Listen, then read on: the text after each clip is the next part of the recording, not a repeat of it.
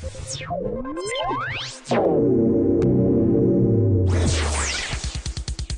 this video on editing in Aperture 3, we're going to cover quick brushes and presets, two new features in Aperture 3, as well as some common adjustments that I use, and the lift and stamp tool that will allow you to apply those adjustments to multiple images at the same time. First, a note on editing in Aperture. 1. All editing is non-destructive. That means you can make as many changes as you want to an image, make it look great, make it look terrible, it doesn't matter, because at any point you can get back to the original file. You're not making permanent changes, so don't be afraid to play around. Secondly, duplicates. If you right-click on an image, you can create a duplicate of a version so that you'll be able to see one that you make an adjustment to as well as the original. You might do this in the case of if you want one image to be in color and another to be in black and white, for example, or one cropped and one not cropped. I'm going to undo this duplicate by going up to Edit, Undo.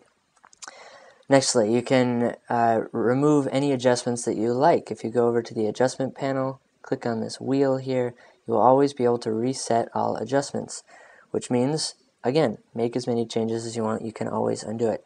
Lastly, a note on RAW files.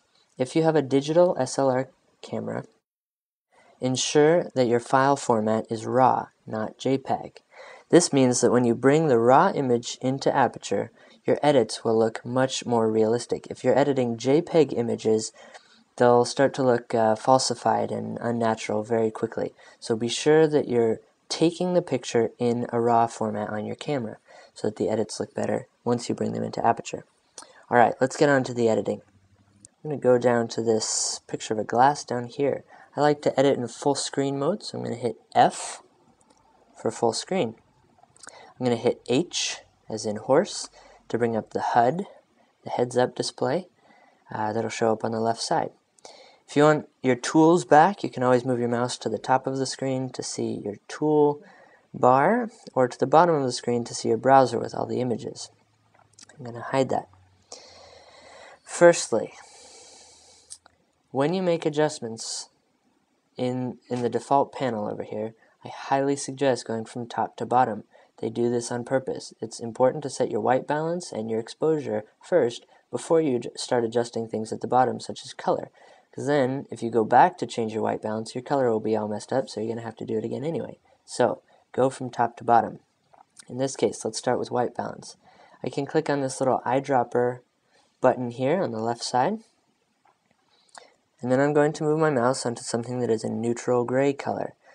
Watch as it changes the color cast of this image. The ice right now looks a little bit blue, but as I click here, it's going to automatically reset the white balance.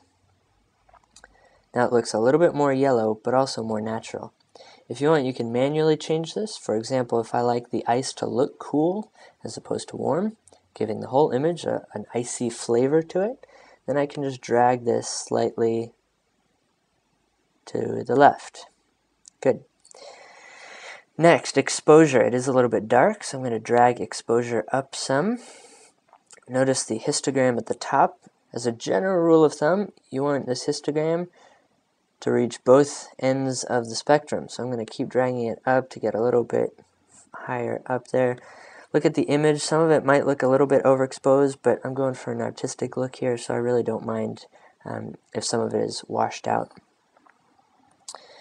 Next, vibrancy. I could use saturation here, but vibrancy is nice. It's essentially saturation, but it doesn't saturate skin tones. So if you are working with pictures of people and you dial up the saturation, they're all going to look kind of orange. Their skin will turn an unnatural orange color.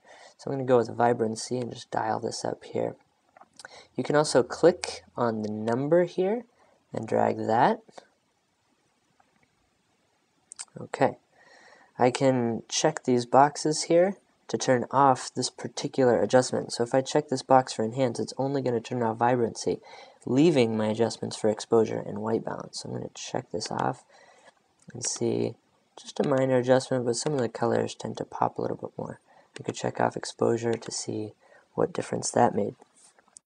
Lastly, I want to add two adjustments that do not show up in this default panel. To do that, I'm going to go up to Adjustments here, and I'm going to browse through all my options. The ones with these little dot to the left side means they're already shown. Anything without the dot I have yet to add. I like to add edge sharpen and vignette fairly often for a nice artistic look. Notice the keyboard shortcuts on the right side here, Control S and Control V. I'm going to close this panel, and on my keyboard hit Control S for edge sharpen. I'm going to increase the edges a little bit so that the ice and the water on the side of the glass tend to pop out a little more. I'm going to hit Control V on my keyboard to add a vignette, and you'll notice that the outsides of the image gets darker. I'm going to check this off so you can see it again. Here's before the vignette, here's with the vignette. Lastly, if I want to see the image without any adjustments, if I want to see the original, we call that the master. So I'm going to hit M for master on my keyboard. You'll notice at the top it says the words master image, so I know what I'm looking at, and it has removed all adjustments. I'm going to toggle that off so I can see after. And you can toggle between these nicely to see if you're kind of going in the right direction or if you need to change something else.